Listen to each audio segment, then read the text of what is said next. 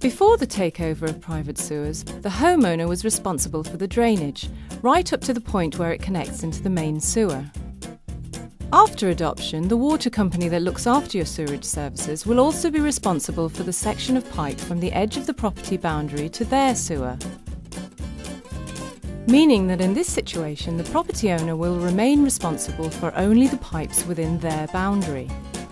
Properties not connected to public sewers, for example those linked to septic tanks or cesspits, are not affected by this change.